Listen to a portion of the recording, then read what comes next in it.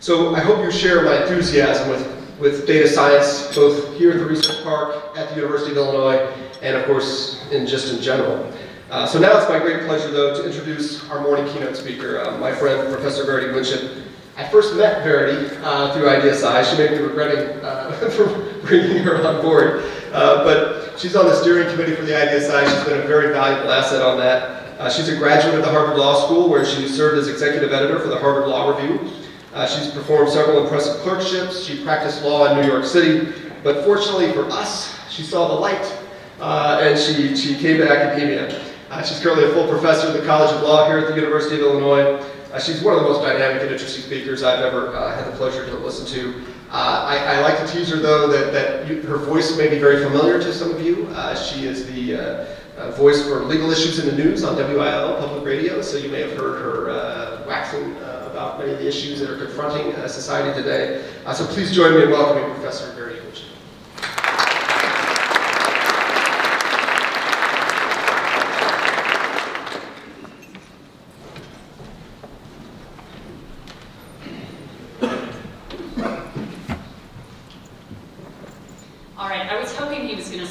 She's a very boring speaker, trying to make it through the next half hour, because I like to set expectations a little low, especially at the outset. But thank you. I'm Verity Winship. I'm a professor at the University of Illinois College of Law, so down the law. And although this talk is called Data Law, my area of expertise, or what I study, is mostly private litigation and government enforcement, especially in corporate and securities areas. And so it's mostly what happens when things go wrong, including when data governance goes wrong. So we'll come back to that, but it gives you a sense of where I'm coming from and where my interests lie. As I was preparing this, I gave it a lot of thought, and I also, part of my thought was, it's, whatever, 8-something, and it is the first in a long and intense and interesting day. And so, wanted to think about how to deal with that, what would really wake you up. And so I thought, you know, coffee, check, or tea, morning run, whatever, that's up to you. There's coffee in the back. That's fine. A funny story would really be great, but that's not really what I'm good at. So you don't want to see that. I am much more of a serious lawyer type, a serious law professor type, so no. But then I thought, look, the answer is actually obvious. I know exactly what gets the adrenaline going from my work as a professor, from being a teacher. And that's a pop quiz. So clear your desks, okay? That's what we're going to do. Okay. It's not graded. I see some sort of stunned faces. But, it's not going to be graded, and actually we'll start with a fairly factual question. Here's question 1. This is a show of hands, but it's just a factual question. Are you suing Facebook? Okay, for data breach. And I'm not asking, I don't want to know secret information, I don't want to know inside company information, no. And I'm not going to call on you. I just want to see, are you suing Facebook? Show of hands, yes. Raise your hand if yes. 2 people? Okay, let me ask a follow-up question. Are you a person in Illinois? Yes, raise your hand. Okay. All right. So if the answer is yes, you're suing Facebook. So we didn't do so well on the first question. Okay, and I'll show you why. Here we go. Okay, Robert, you did well, but I expect that of you. Here's the complaint. So this is an example. In March of 2018, so last spring, we had the state's attorney of Cook County, Illinois, filed a lawsuit in Illinois State Court on behalf of the people of the state of Illinois. And this particular one, and we'll talk about it a little later, is against Facebook and Cambridge Analytica, so coming out of those events that we'll look at in a second. So we're still on question 1. Here's another follow-up question. Do you use Facebook? Yes. Okay, so then, yeah, so you were really wrong on question 1 about whether you were suing Facebook, and I'll show you, this is just another example. Here is a class action. Here's the nature of the case. It is class action against Facebook and Cambridge Analytica again. And in our country, you could be a member of a class action, whether you know it or not. You might know in the end, but you have probably sued Facebook in this way too. So you're suing not just once, and frankly, not just twice. And so we'll see this in a second. There you are. At this point, let's backtrack a little bit. I said these are both of these examples are from the Cambridge Analytica scandal, which in scandal terms is ancient history, but in litigation terms is actually, it's a good time to look at this example because these things take time to see how it shakes out and to see who's suing and for what. And the underlying events, I don't expect you to be able to read this. This is the Cambridge Analytica webpage. I will enlarge a little bit of it. There we go. The basic allegations, if you remember, were that Cambridge Analytica had engaged in this psychographic targeting for political messages, and particularly on the Republican side in the 2016 presidential election. So this was a very political scandal in some ways. Steve Bannon was on the board of Cambridge Analytica. There was some Mercer money in the mix. So it was a political scandal, but it was also a data scandal. And in particular, a number of people filled in the psychological profile, but the information gathered was much broader. If you remember, up to 87 million Facebook users had their data accessed through this. And here is Zuckerberg pensively preparing for congressional testimony. And what does he say? He says, look, sorry, we really didn't do enough, and this particular response is in the context of this Cambridge Analytica standard. Okay. I read the other day that he may have to go back to Congress to do it again. So this is something that is ongoing, an ongoing problem, as we know from both our context as users of data, but also as producers and keepers of data. Okay. Are you ready for question 2? This is, question 1 did not go so well, but we're still going to try it. We're going to try question 2. This is about Cambridge Analytica, but it basically could be any privacy breach. We could think of the same thing. And at the risk of making you recall standardized tests from days of yore, here is the question. Facebook allegedly violated all of the following except, and here's the list, invasion of privacy. So this is the list. If you looked at the complaint, so if you looked at the legal documents, these are the things you would see. They say, you violated this law, and you violated this law, and this law, and this law. And we're trying to identify on this list, we're trying to identify the one that they did not allegedly violate, okay? Data law, conversion, which is basically theft of property, negligence, sort of lack of care, Racketeer Influence and Corrupt Organizations Act, RICO. I don't know if you've heard of this, but it came out really for mob organized crime, to address organized crime. Federal Wiretap Act, GDPR, your favorite, GDPR. Okay, so let's think for a second. Which of these are not on the list? So which of these was Facebook not accused of, alleged, was not alleged against Facebook? Okay. Okay, I'm going to do it. Because we're a big group, I'm going to go one by one, and I just want to see if this is the one you would fill in, if this is the oval that you would fill in, I want to see the show of hands, okay? Invasion of privacy, not accused of invasion of privacy. Okay, couple takers. Not accused of violation of data law. Okay, oh, a bigger group. Not accused of conversion. I'm not going to call on you, and I'm not really keeping track, so you're okay. Negligence. Not accused of negligence. I see a hand. Thank you. Thank you. Okay. RICO. Not accused of RICO. Okay. A couple. Good. Federal Wiretap Act. Not accused of violation of federal wiretap. Okay. Good. Okay. And GDPR.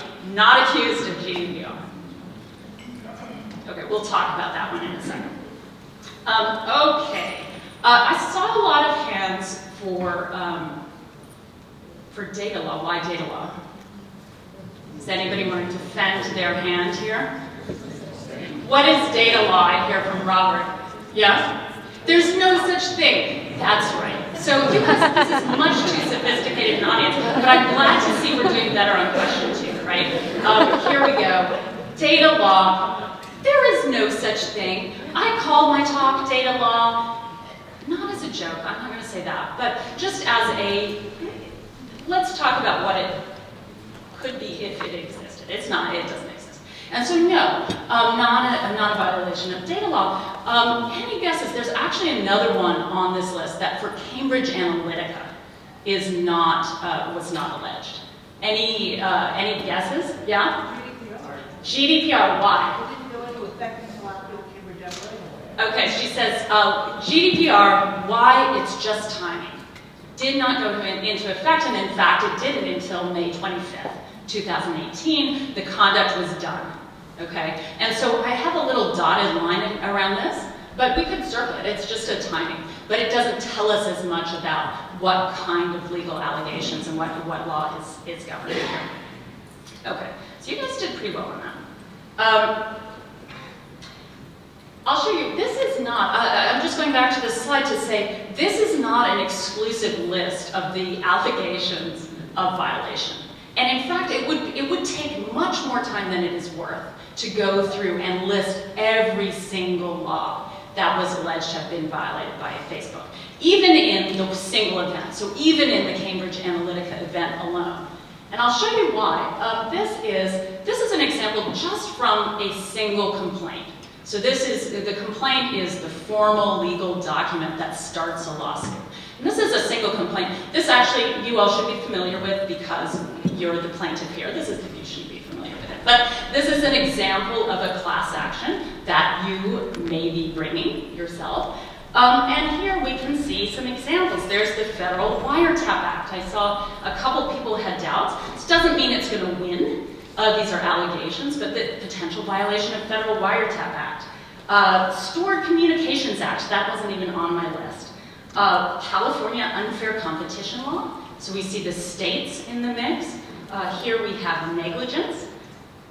Invasion of privacy, which is judge-made law with a couple of different factors, but basically made by the courts, common law. California Consumer Records Act, and conversion, which is conversion of property, basically theft in some sense. Okay. Here's the second complaint. This actually, who else was unhappy with Facebook? Well, investors in Facebook were pretty unhappy about this, and this particular example is investors of Facebook suing the officers and directors of Facebook, and here we see a different array still coming out. These are just Cambridge Analytica Facebook examples. They're coming out of the same events, and here we have a breach of fiduciary duty against these officers. We have insider stock trading, insider stock sales, unfair profits, and then various SEC or securities laws and rules in action. And here, I'll show you this. What you are seeing is basically the credits running of all of the complaints filed on the basis of this particular event. So that's why I did not make a full list of all of the allegations. And this is just the private plaintiffs. And frankly, it doesn't include the 50 plus. If somebody wants to look at them, we've put together a collection, happy to share it. But this doesn't even include the full list of litigants, users, and investors, and various other entities that have sued Facebook for this particular action. It leaves out the international part, so UK was in the mix as well. It fined Facebook £500,000 for violating its Data Protection Act. Also not on the list of different violations. Okay, so users of Facebook were obviously really angry about this use of data. Investors in Facebook were not particularly thrilled. And you saw the credit list for that. And the allegations, some said you violated our privacy, some said you acted irresponsibly using our money. This is the investors in Facebook. And so far, this is just the private actors. There are government actors in the mix as well. And so federal agencies and state enforcers were also interested. And so actually top of the list was the Federal Trade Commission that was bringing a government enforcement action against Facebook. And one of the things that made this particular agency very mad was that they had already punished Facebook in 2012. So they had entered an agreement where Facebook basically said, we're going to put in place we're going to improve our privacy practices. Here are all the things we're going to do to fix this problem. And they entered a formal agreement to resolve that. However many years later, here we are, it's a repeat offender. And so the FTC was not very thrilled about that. And they opened an investigation following the disclosure of this. They're not alone. What I have up here actually are the state attorneys general. So basically the law enforcement lawyer for the particular states. This is right after Cambridge Analytica, so last spring. They wrote to Facebook demanding information. These are the signatures, a couple open investigation, etc. And this actually, I'll show you this one. This is my favorite from the time. This is the Massachusetts Attorney General. And I've left the contact information in for this, probably for obvious reasons. It's that you can't live with them, you can't live without them. Of course, Facebook is one of her contacts. Okay. You get the picture. Multiple regulators, multiple laws, and it's all about handling data. There is no single data law. We could look, Facebook is a repeat defendant. If you say Cambridge Analytica, that was very politicized, that's not a good example. We can come up with other examples. This is about location services and misuse of location services from October. Probably if we looked up current events, we could find other examples. We could also look at other companies. So Facebook may be not typical. I mean, it's using information. We don't pay for the services. We're basically selling our privacy, selling our data in some indirect way. So maybe that's different. Google is on this suit as well. And I'll show you, I'm going to show you an example. I'll show you this. This is just to make the point that, we can say Facebook is unusual, data breach is unusual, but this basic setting of multiple regulators and multiple restrictions or multiple sources of law is familiar from all sorts of contexts. This particular slide is financial services and regulation in financial services. It's a little, you have to be take it with a grain of salt, because if you look at the bottom, the source of it is JP Morgan Chase, so it's partially a complaint about how many regulators and how many regulations there are for the different parts of the business. But we can see this. FinTech is actually a good example of a growing area that is regulated by many, many different regulators. And so, FinTech itself is somewhat amorphous concept. It's, at its broadest is this any use of technology in the financial sector. So you might expect a fairly broad range of regulators. But you get this kind of picture. Same thing. 50 states and other jurisdictions who remember the California unfair practices or California consumer protection or Illinois consumer law. I didn't show you that from your first lawsuit that you brought against Facebook, but that's the Illinois consumer law. And you see this pattern in other contexts as well. You know, this is the fintech example as well, just to give a sense from a different context of many regulators as well, depending on the type of business and the type of service. But you have all of the financial regulators, the SEC, both making rules about it, but also bringing enforcement actions, like the FTC one in the context of Cambridge Analytica. Are we ready for question 3? It's even more ominous.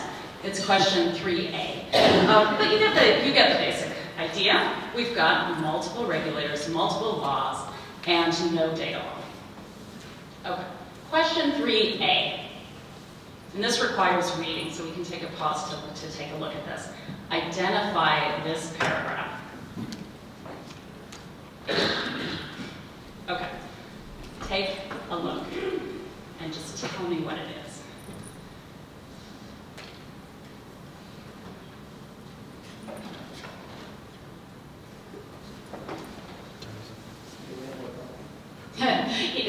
There was a request for more coffee. There is more coffee in the back if you need it for these questions.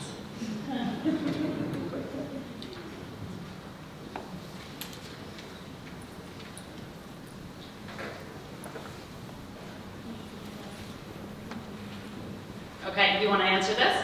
I think it's one of the disclaimers in one of the click-through licenses for some piece of software that could be used. I don't know if nobody reads it. Okay, here's another question. Yes, so he says it must be a piece of one of those licenses, but nobody ever reads them. Have you ever read this before? So either this provision or have you read the terms and agreements? Yes. Okay, so come to me afterwards. I want to talk to you. But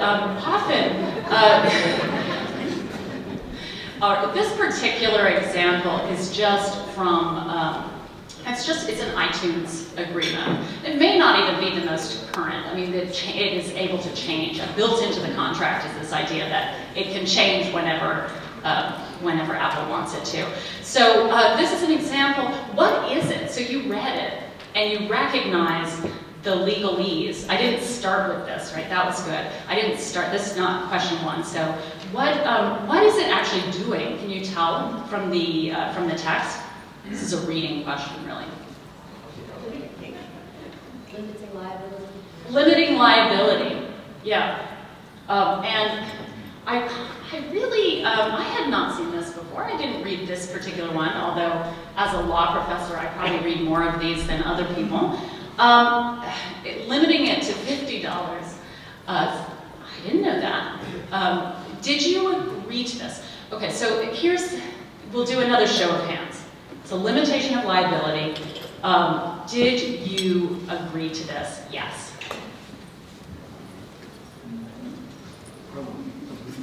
Okay, so are you limited to $50 of recovery? Yes. I see a little discrepancy between the number of people who agreed to this and the number of people who think they're limited to $50. Does anybody, you didn't raise your hand on the second one, anyone want to address that? Why do you, if you agreed to it? Yes? Because it's clear that everybody automatically does have in order to get access to the service, and because the legalese is such that any reasonable person wouldn't understand what they've done, a good lawyer ought to be able to take us as worthless. Because no one read it? Is that because there was so much on the jumble that in order to obtain the service, you couldn't possibly have understood what you were doing. What is your option? So what's the other option besides clicking on it? Not using the service. Okay, that's right. That's that's basically the legal justification for binding you to this, is that you did have an option. You could have said no, or just said no and just not use the service. Now we know, I saw that show of hands for Facebook, and we could do the same thing for other services. We frankly could do it for non-data related services. If you have a credit card or a cell phone or something like that, we'd have exactly the same issue. But the point here is, this is considered contract.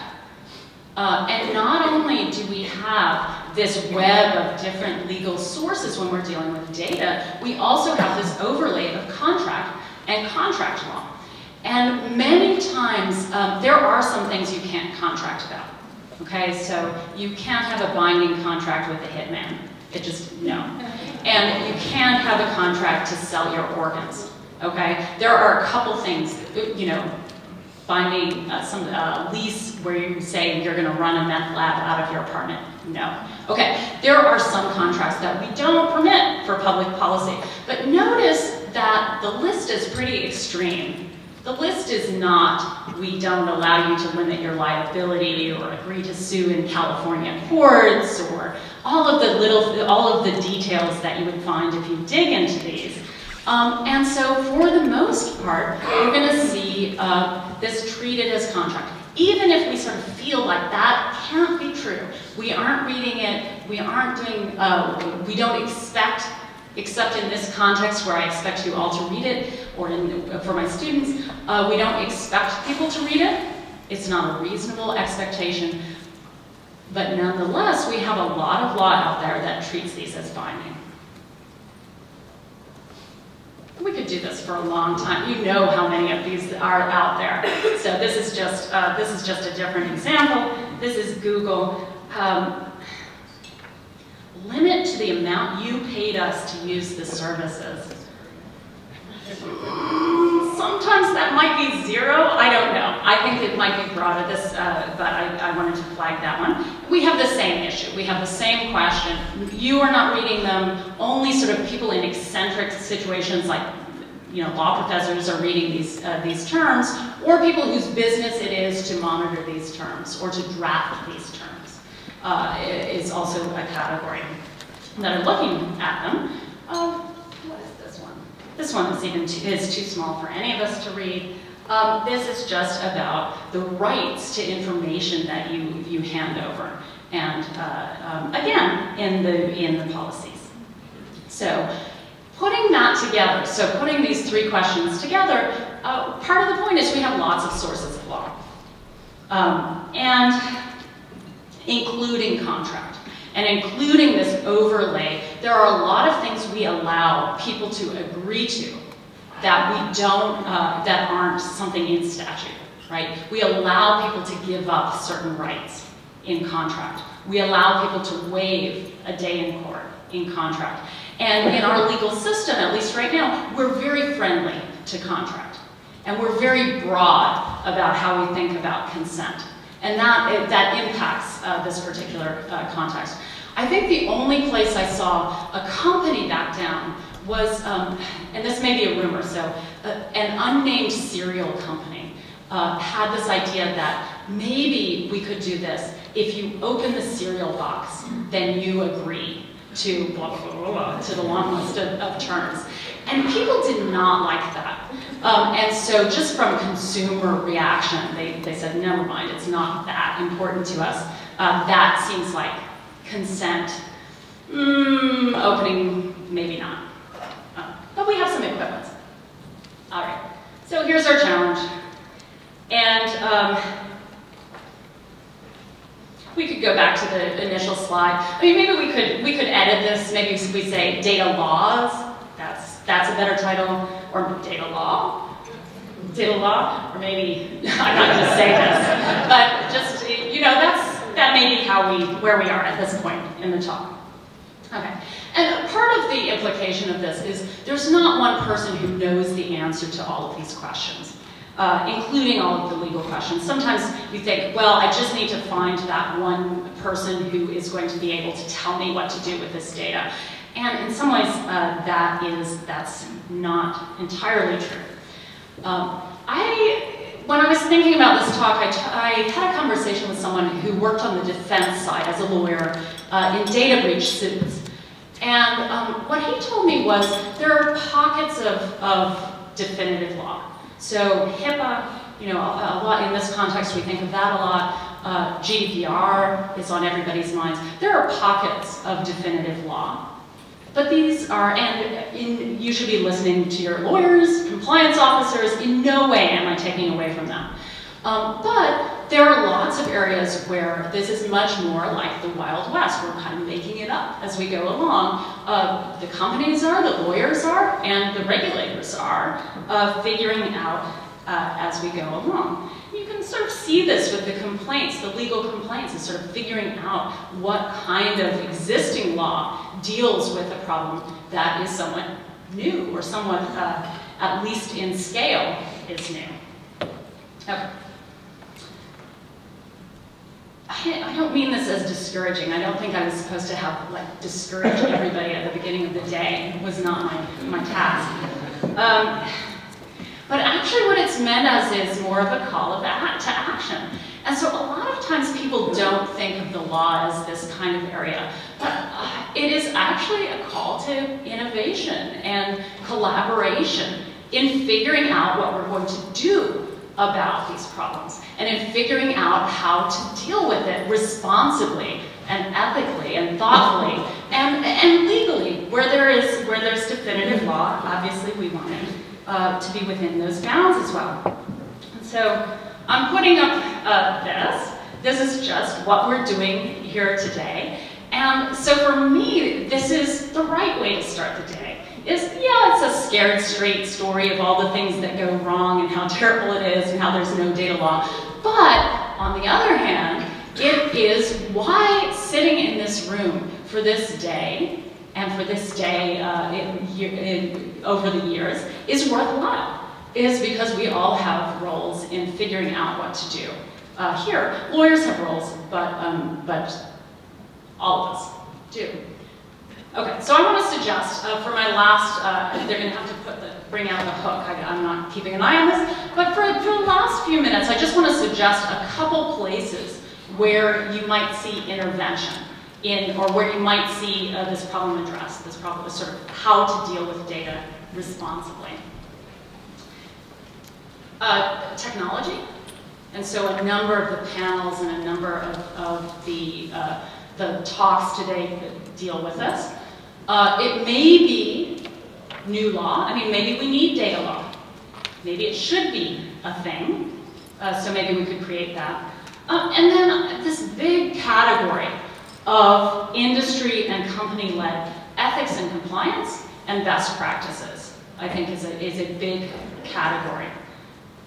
Technology, there's Facebook, but it could be any company. The arrows, they could be litigation, they could be enforcement. That's how I think of it because of the area I'm interested in. But they could also be sources of regulation or different rules that you're trying to comply with. And one possibility is technological. And so I think when I hear people talking about data provenance and different ways of dealing with that data itself and making it easier to comply or easier to track about how much information or where it's coming from. For me, this is in that category of a technological way to make, to address this problem of data governance, of figuring out what to do responsibly with this data. Another piece of this may be reg tech, soup tech. There's probably, we could have law tech. I don't know if anybody's doing that. Maybe it's too broad. But the idea is we don't just have technology and data on the end of the companies and the industry. We also have it when we're dealing, as a way of dealing with the regulations, maybe we could have a technological way of addressing that. Or on the supervisory role, maybe we could have a way of dealing with technology, the supervisor, the agencies and regulator side, soup tech. I think that's how we're going to say it. Another possibility, and that's that's not my area, but I open it up because I think having heard people talk in more technical areas, I think that's one thing that is on people's minds is what can we do on the data end of this? Do we need all of this data? Do we have to be generating this data? Maybe a question, particularly as things like GDPR come through and people have to be able to trace back the data of particular users. I'm going to say probably a fantasy world is the single regulation data law. There it is, the big arrow. You just have to have one person who tells you what to do. I don't think that's going to happen. And frankly, there's some reasons why that would not be a good idea. It would be very hard to do, but it would also be, there's some reasons to have overlap and different expertise coming from different places. I think actually, even if we got rid of regulation, we'd still have the problem. We wouldn't get rid of this multiple requirement problem. It would look a little different, but basically you still have the consumers and you still have the concerned about their data.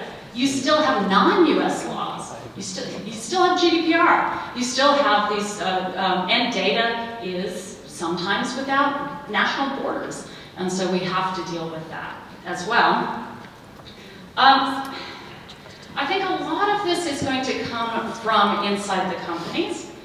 Compliance, in some ways, I think this is in particular, risk-based compliance. So looking at this very sources of regulation and really thinking, what do I have to be most attentive to? What am I going to, what do I need to comply with? And then working your way down. And so some sort of assessment of priorities within the company. Best practices. So this is true in many areas. But this lends itself particularly to it because we don't have the full legal structure here. And then ethics and law. So part of this, it's a little different point than the compliance point. Compliance, we think we want to follow the law. We need to set it up so we're complying with the law. When we're thinking about ethics, we're broadening it a little bit. Even if it is legal, what do we do with people's data? How do we respect privacy? How do we do this? And so a little broader, and I think we should aspire to that. I've added a little circles. Just to say, industry-wide, this isn't just a company example. So I'll show you two examples of what this might look like. One is, this is actually from the FTC, so this is the regulatory response. And this is from 2012 when Facebook first made an agreement with the agency. And the FTC puts out this guidance and basically says, look, if you don't want to be in trouble like Facebook, here's what you do. And here's what a good set of privacy practices looks like. And it goes through and lists really best practices, but here coming from a regulator.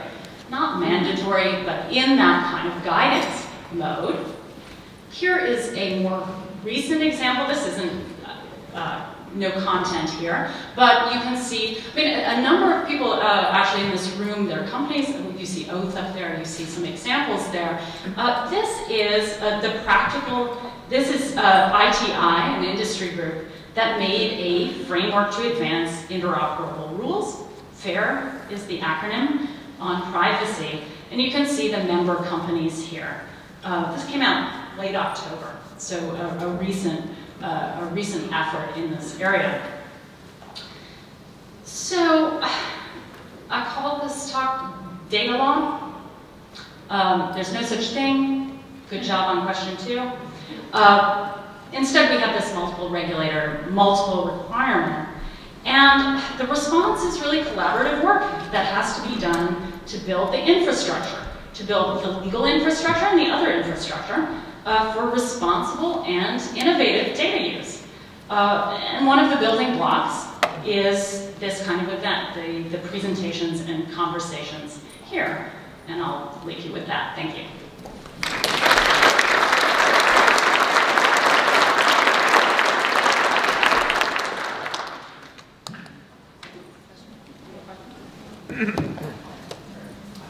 Okay. Questions? I almost hesitate to